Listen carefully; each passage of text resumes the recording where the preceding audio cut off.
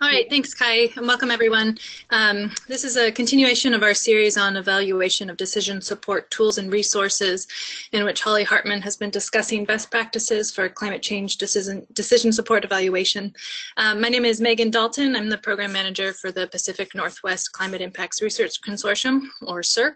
CIRC is a climate science to climate action team funded by NOAA's Regional Integrated Sciences and Assessment, or RISA program. We'd like to thank our partner, Conservation Biology Institute, for hosting this webinar series.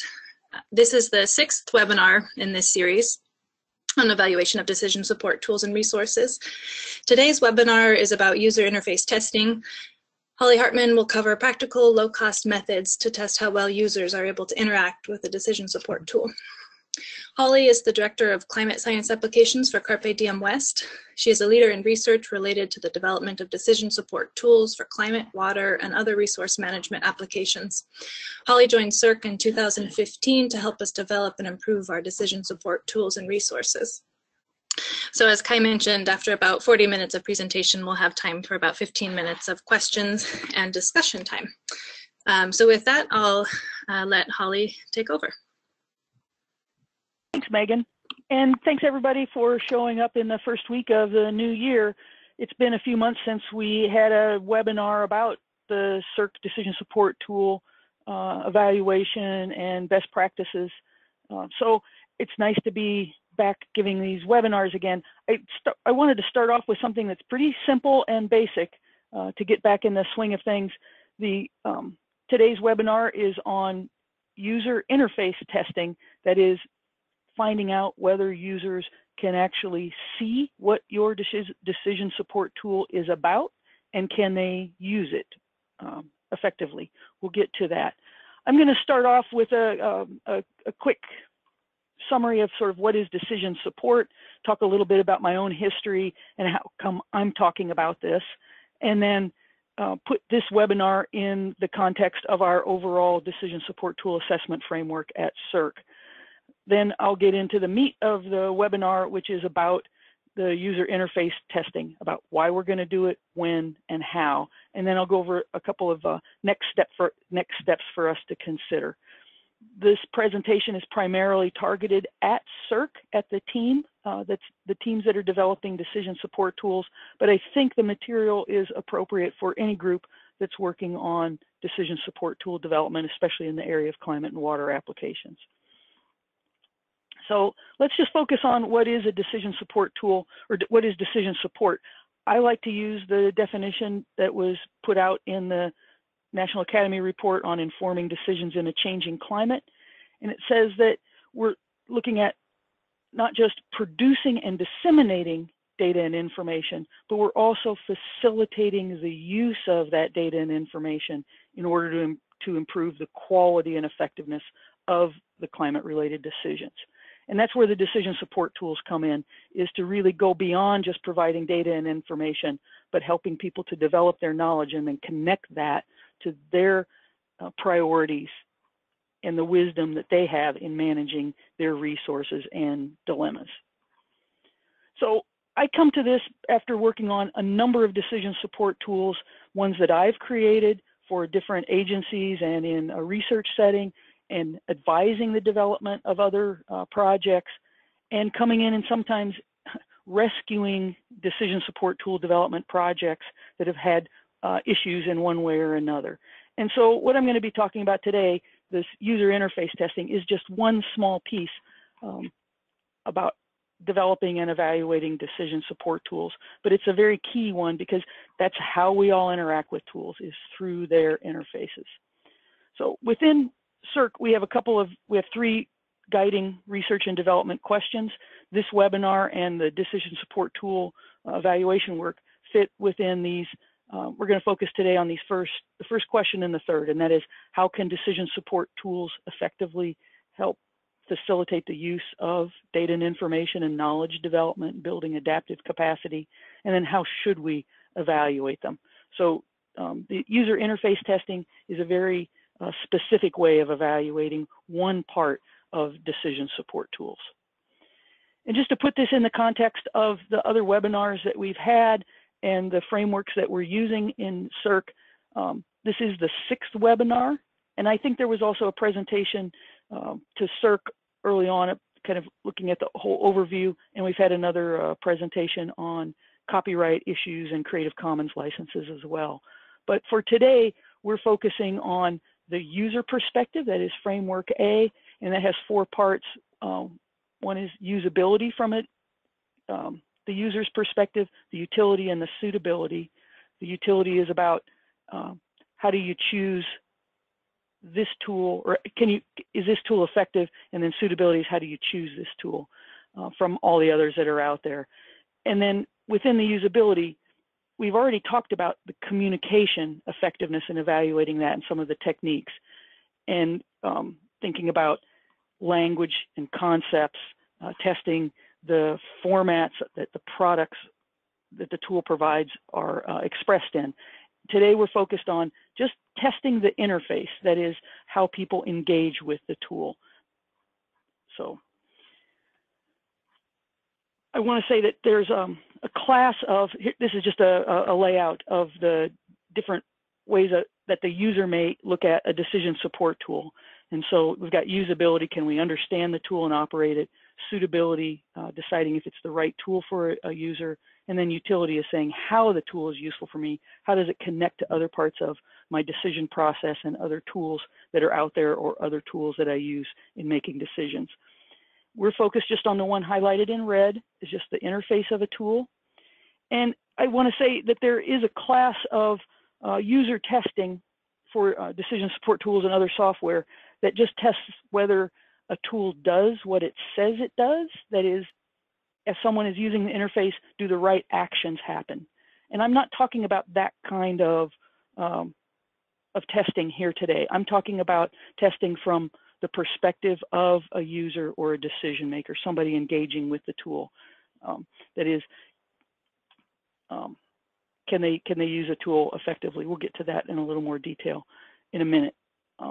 So within CIRC, we've got a number of different decision support tools or groups of tools, whether it's through CBI's work or the Northwest Climate Toolbox or the folks working on the Coastal Futures. And every one of these tools represents a really big investment and a commitment of time and effort for the development team. And the question is sort of, where do design choices get made? And from many development projects that I've seen and even participated in, often the design choices are left to the software developers, the coders. And while coders and software developers have a lot of skills, design isn't necessarily one of them. You may have designers on your team, but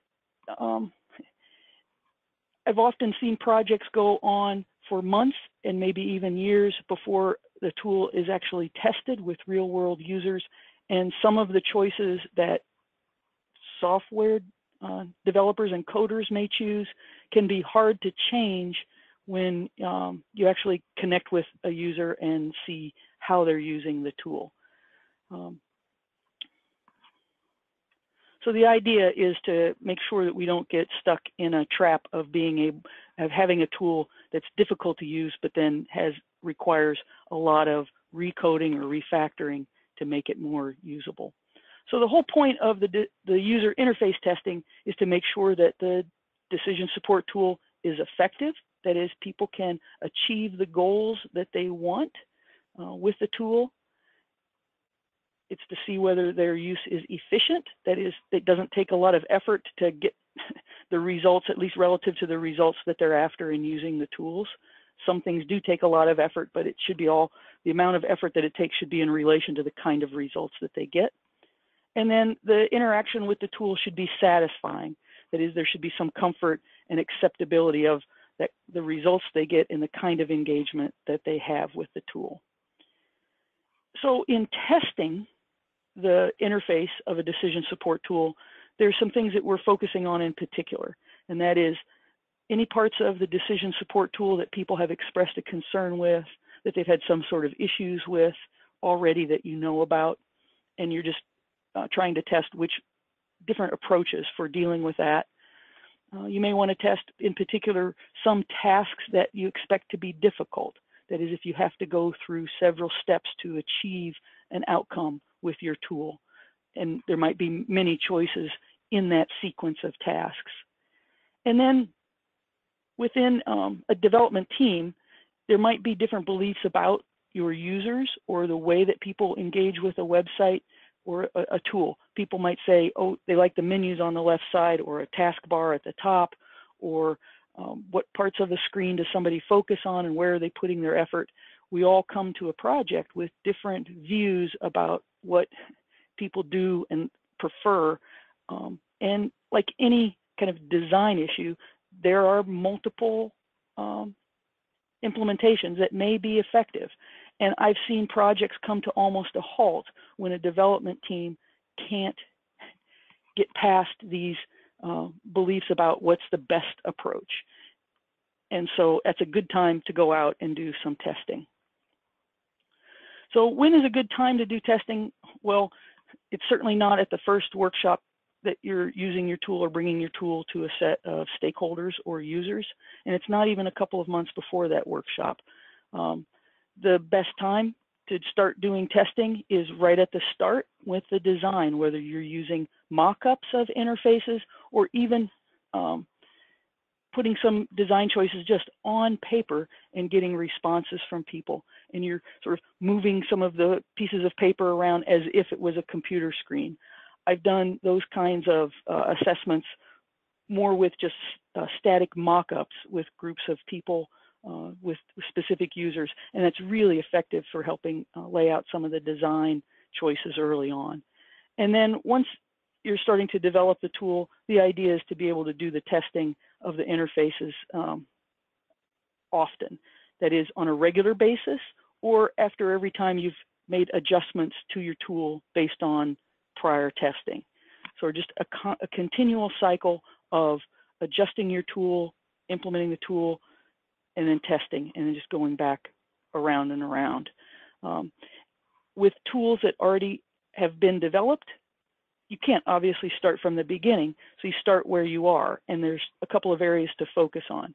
Is if you already know that there are some problems that users are having with the decision support tool, then you can test different possible solutions, different kinds of layouts for dealing with some of those issues. And then testing whether people can complete some of the complex tasks that your decision support tool might be enabling them to do. So those are two good places to start. If I was going to add another one, I would say you'd start just with the main page and go step by step through a series of test efforts to just work through all the parts of your site. But that's a bigger commitment, and I think it's easier just to start with either one of these two places, and you can make a big impact on your tool's effectiveness and ease of use. So then the question is how we can go through and do some of this interface testing, and there's a number of different ways. I've run across where folks, these projects want to use expert review, and in fact, I think within CIRC, sometimes that maybe that's how I'm seen, and I've been asked just to come and look at our site and give us a report on what you think about it.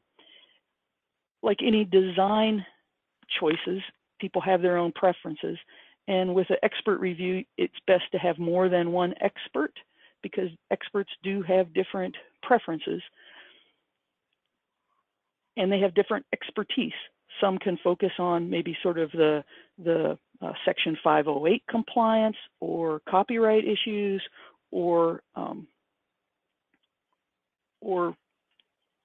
specific aspects of the site in terms of language and concepts that you're using. Others are going to be looking at whether you're consistent with standards like the Section 508, whether your overall website is consistent across all of the pages and the things that it does. They'll be looking at how you prevent a user from getting stuck. That is, how do you prevent errors in the interaction with the tool? And then how you help users recognize and recover from errors that they've made. And then looking at how a user can see where they are within your tool and kind of what the status is of what they're trying to do. Are they just getting started? Are they almost done? Do they have a lot of steps yet to go, for example? So you may need a couple of experts that have different views of a tool. So within a climate or water or climate science applications kind of tool, you may want someone who is also familiar with the language, the concepts that you're trying to reinforce with your tool. Is there consistency in how products are delivered and expressed and so on? There's another level of evaluation that is outside evaluation services. You can go out and get expertise from people that do things like eye tracking, and I think Catherine with the Northwest Climate Toolbox has been involved in some efforts with people helping to do some of the eye tracking work. You can actually contract with Amazon and others to do evaluations of specific parts of your decision support tools. That is, they'll use combinations of screen captures and voice recordings, and they'll go out and find the users and ask them to do the specific tasks piece by piece. That can be very expensive, but for some kinds of projects, say if we were doing a national level project, that would be worthwhile. But in our context within CIRC, realistically, we don't have the resources to be doing something like that over and over throughout the whole design and implementation process for a decision support tool. So I'm focused on this last one, which is just a do-it-yourself approach. The idea that it should be low enough, it should be low cost and easy so that you can do it often throughout the whole process of developing and implementing your decision support tool. I want to highlight that a good place to start is with the usability.gov site that goes across all of the agencies. And I think on our webinar today, we've got a lot of people from different federal agencies. And I would really point out this site as a place to start if you're thinking about decision support tool testing or the user interface testing. There are a lot of resources over there, including templates for collecting information. There's scripts that you can use for engaging with users. There's a lot of good stuff over there. So I'm just going to be talking about just the one piece here at the bottom, the do-it-yourself, the low-cost do-it-yourself approach. It's designed to be just simple and quick to do so that you will do it often. The key is that you're testing the interface. You're not testing the concepts. You're not testing the content of the graphics. You're not testing whether the person is connects with the science piece. You're testing whether people connect with the interface itself. So the population that you're testing isn't so important unless you're getting into the parts of your decision support tool that are very down deep, where it is sort of some very specific content for very specific users. But for most of the web tools that you're developing, it's the people that you're using to evaluate your interface are not so important. It can be people in your family, it can be people around your office, it can be students, it can be a wide range of people, as long as they're familiar with the tool that is whether you're using a desktop or a phone or a tablet, that is the technology that you're using shouldn't be, the technology that you're using should be something that they're comfortable with. So you have to decide with what you're going to test, not just a whole site. Don't just review a whole site. You're going to need to focus on specifically which tasks and which questions you're most interested in finding out. And I mentioned a couple to start with, the problems that you already know that you have, or where you've got some design choices that your team can't decide on, can't move past, or where you're looking at some complex tasks and you want to see how folks are able to track through that.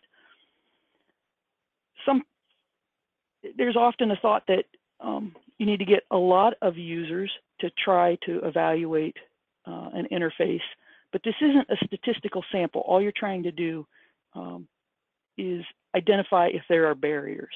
So a few users is completely appropriate. It's more about testing a variety of tasks. So you won't find more problems as you check more and more and more users. You're going to get most of your results with just the first few users as they're trying to do those tasks. Then you can focus on fixing those issues. A lot of times they can't even get to other issues if there's something right up at the front that's causing problems. So identify those first few things that are causing problems, make adjustments for that, and then go back and do some more testing deeper and deeper within your decision support tool. So you're after looking at in each one of these, choosing a variety of tasks, but not too many tasks. It takes about an hour to ask somebody to do 5 or 10 tasks. And the idea is that you'll be using a script so that you can control your engagement with them. Sometimes it's very tempting to try to help them out in doing some of their tasks, but the idea is that you need to just watch and engage with them as they're trying to use the tool without your help. So a script is really helpful. And then it's important to review your results right away rather than, this is another advantage of doing something that's simple and fast, is that you can get your results, look at them together as a team, and then decide how you're going to respond to them. It's not like you have to write up a big report. It's not something that's going to be a publishable effort. It's simply a test to make the implementation or development of your tool more effective. So it's part of the process of tool development. Now, there are two kinds of questions in thinking about the design of your user testing, your interface testing. There's two types of questions. One is just to see whether people can even get it. Like, what is your site about? What is the purpose?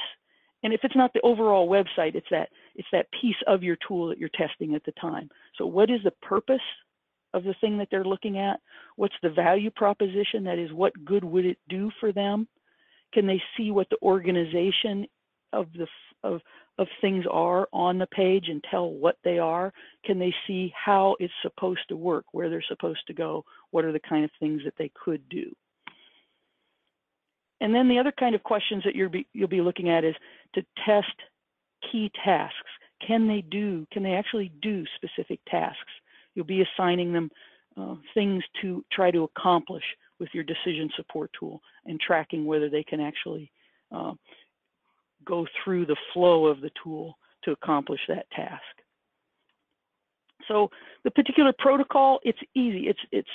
You can do it in even 10 minutes if you have just one task that you're wanting to check out. You can go maybe up to an hour. People get tired after much more than that. 3 users will tell you a lot. You don't need 10. It's not a big effort. The idea is just to highlight some of the biggest issues that people can't even get past to get to the rest of the tool. And you just keep successively doing that over and over again.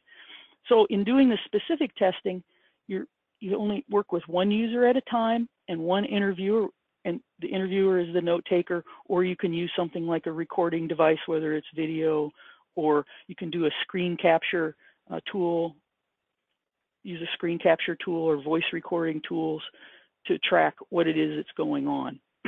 You do want to hold this in a focus setting where there's not going to be a lot of distractions, because you do want people to be able to concentrate on your instructions and what they're trying to do.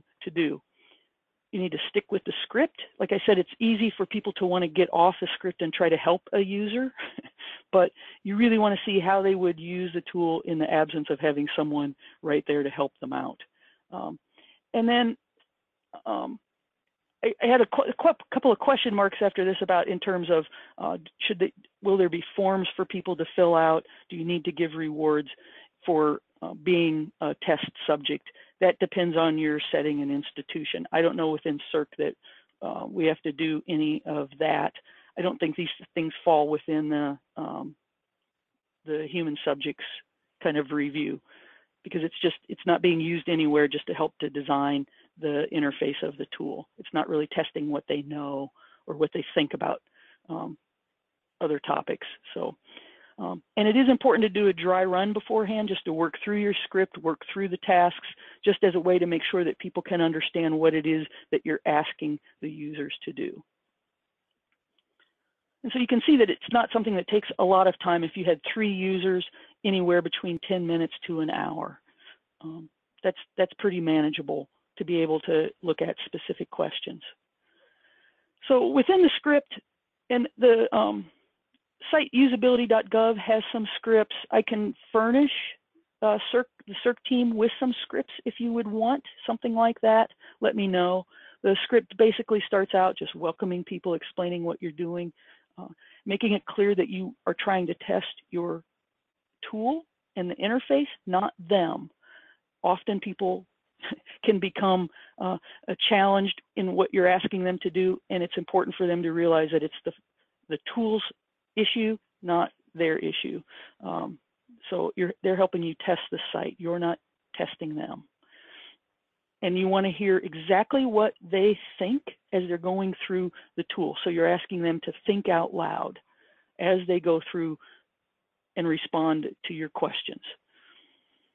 And so then you're just going to simply go through and ask them questions, ask them to do things.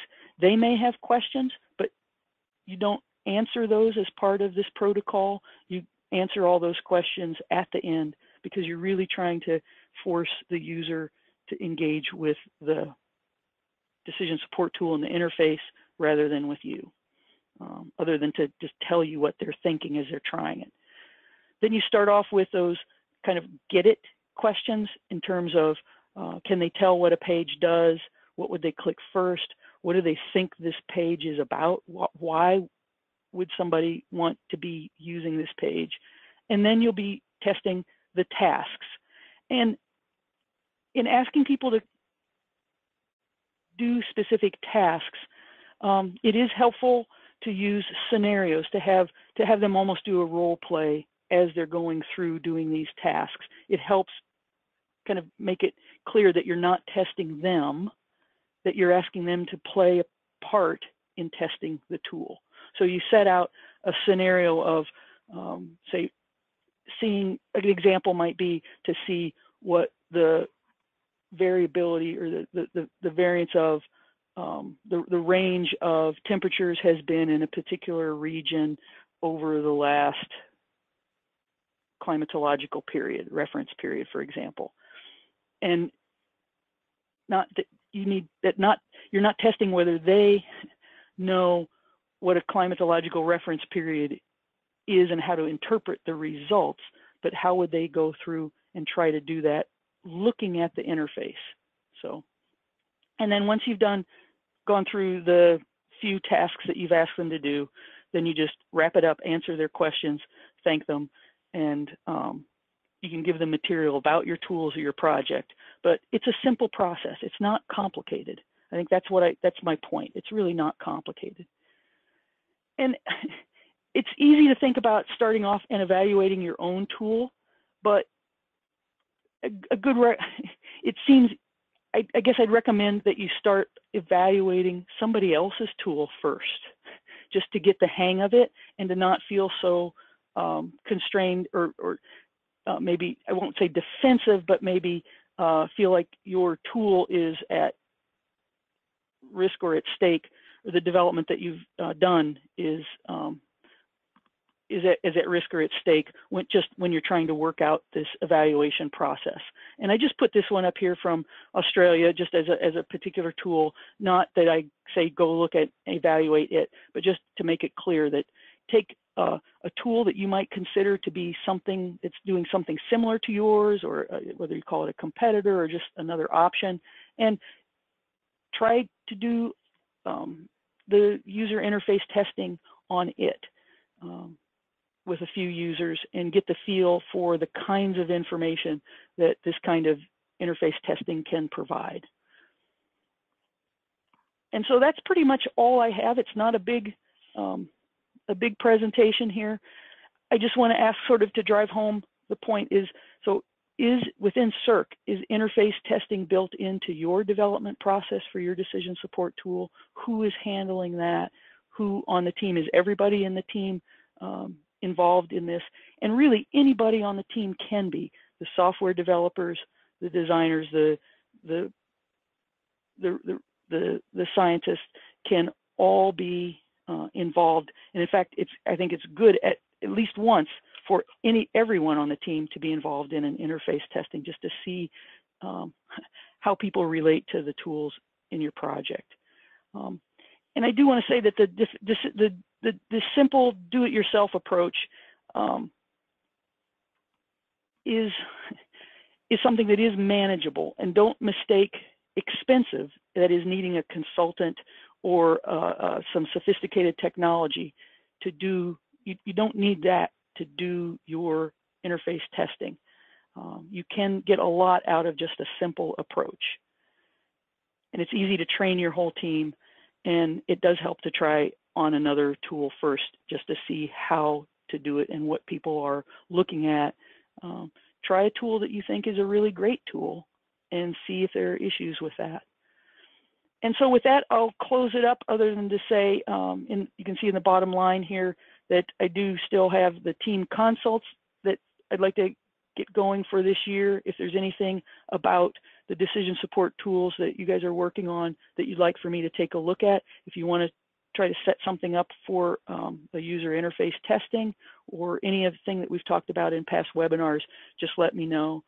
And I think, Megan, you may have a list of the past webinars. The list that I saw in an email was missing one, so it would be nice to have a list of all 6 of these, if we could send those out.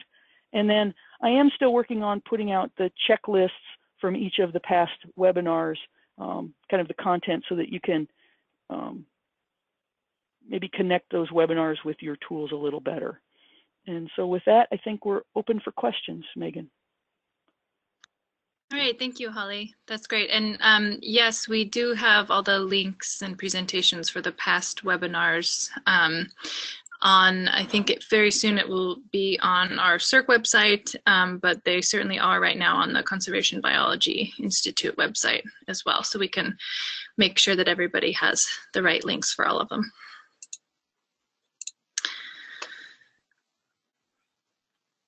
So if there's any questions, go ahead and type them in either the question box or the chat box. And CIRC team members, I have upgraded you to panelists, so you can unmute yourself if you wish to ask a question or make a comment.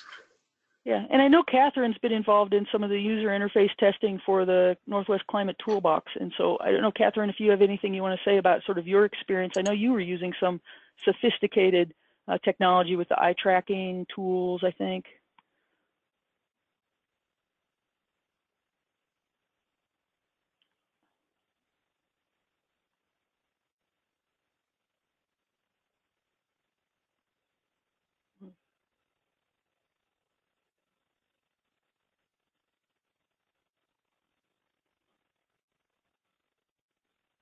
Hi, can you guys hear me? Hey, Catherine. Hi, yeah, so this is Catherine at University of Idaho, and yes, I did do some user testing through the REACH project. We didn't use eye tracking, but what we did was we used screen capture and video and audio recordings. And so we did have users go through a set of tasks, and they were actually scenario tasks, just exactly as you described, where they pretended they were a farmer and had a task that they were using the tool for a certain thing. And then we recorded their screen as they went through the website or the web tool and did certain things so that we could find out like what foiled them.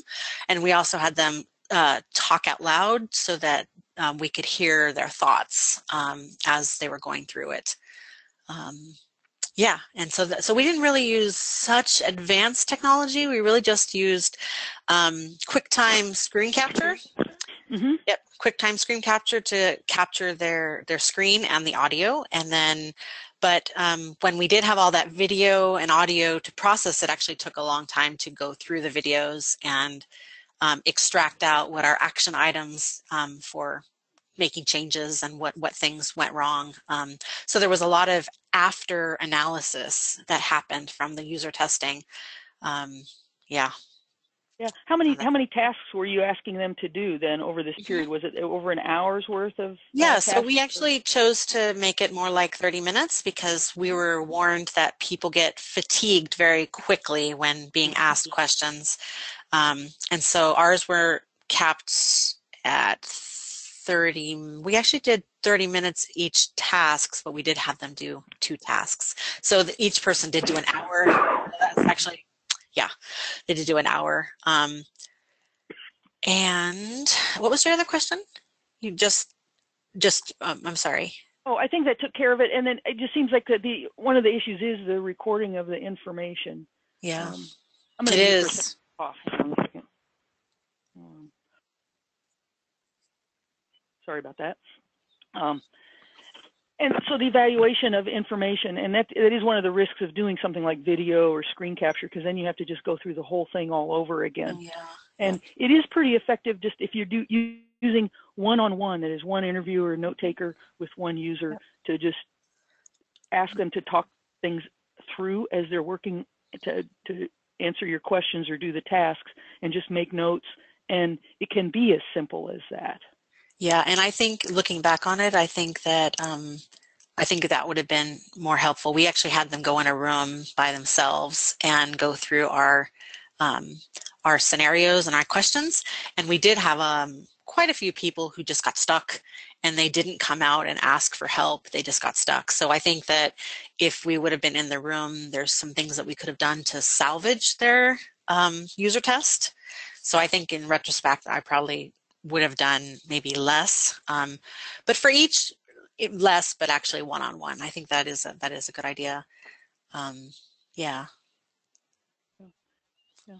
And it should be easy to go through and just choose, if you're looking at just a couple of tasks at a time, to set up something like that with 3 different people, each of them for a half an hour, with somebody on your team, to just have the script, go through it, look at the results, meet together, and then decide what to do about that specific issue that you were testing. So, yeah. So do you guys plan to do more? We don't have any plans right now, although we're thinking of getting student volunteers from climatology classes, that they would get extra credit. But we don't have any plans in the near term to do that. It was kind of a really involved process. Granted, maybe it was too big, but we had a lot of tools to get feedback on. So, and we had about 5 to 7 different people on each tool. So that part I think was useful, but it was kind of a big process and kind of draining. Yeah, I think that's one of that highlights kind of the issue of doing it in little pieces. Doing it in little pieces often would seem a lot less onerous, I think. I think so. Yeah, I would say that we have user test fatigue. Just from our one big experience. Yeah. So does anybody else have any comments or questions?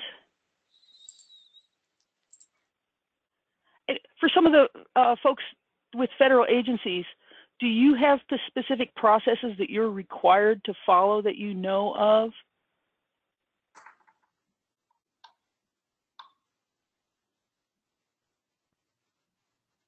I think the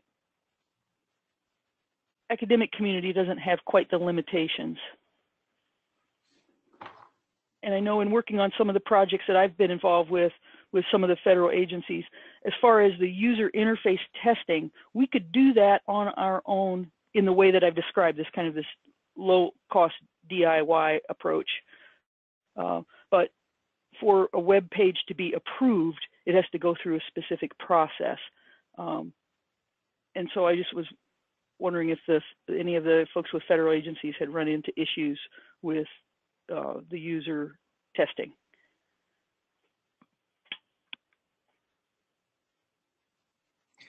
Holly, while we wait for some questions from people who aren't unmuted, this is Denise, and I'm working on another tool that we've used with some of our CIRC projects, but we're in the phase right now where we want to go to our biggest users or the ones who use the tool most often and ask them where the problems are.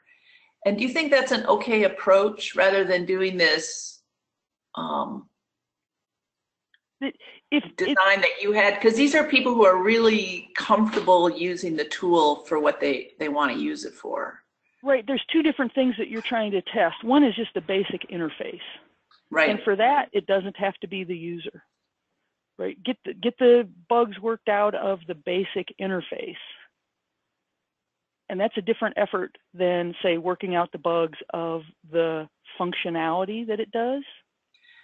Okay, so we're probably the products you're delivering. Functionality. Right? So they're two different issues. Mm-hmm. And the user is the one that is certainly, as we talked about in, I think, the second webinar on design principles or priorities, strategies and tactics, the sophisticated users are the ones that help drive your functionality. And then the simple users or the beginning users are the ones that help you design your interface about how you do things. Okay, thanks. That helps clarify what we need to do with this user. Mm-hmm.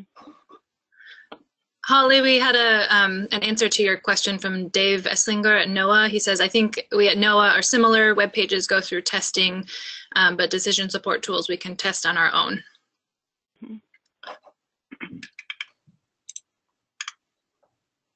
That's good, because I know for web pages, it can be a difficult process.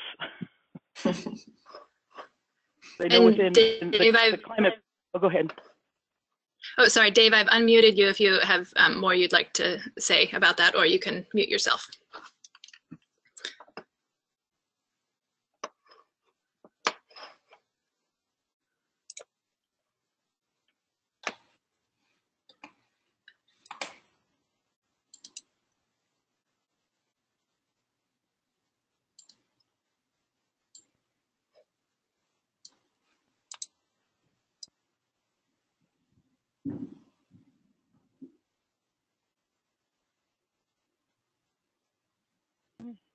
Anybody else?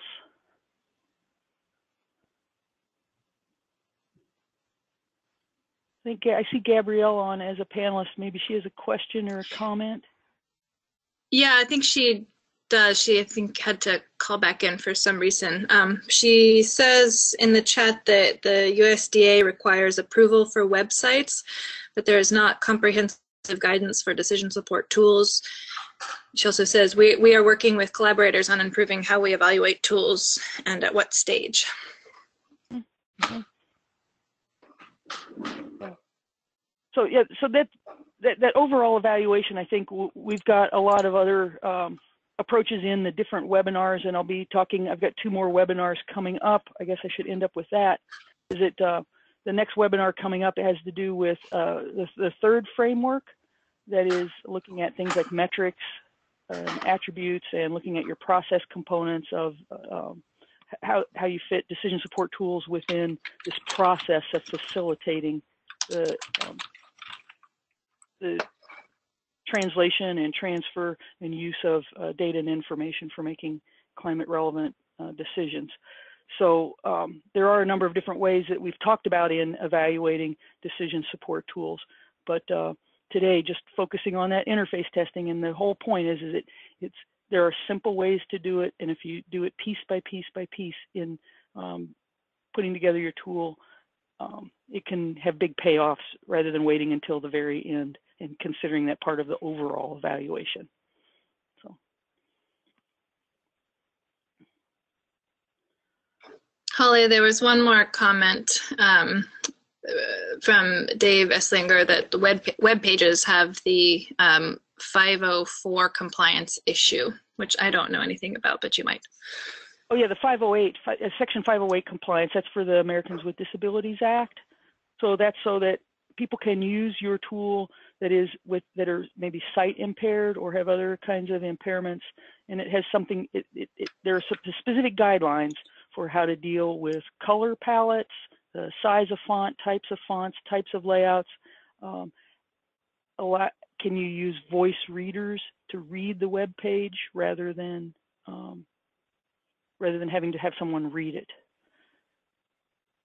So there's some issues for our applications when it comes to using things like maps that are really challenging in some of the dynamic interaction.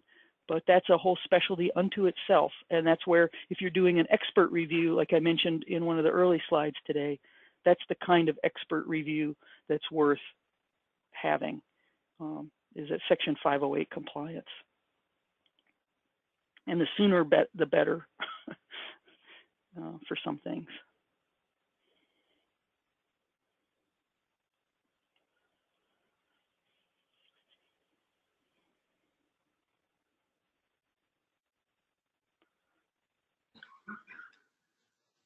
So if there aren't Are there any questions, other questions from?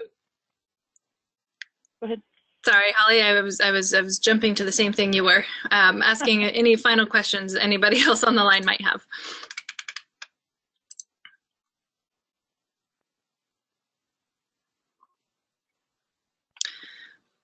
Well, seeing no questions, I guess we can end a little early. Holly, did you have any last words you'd like to share?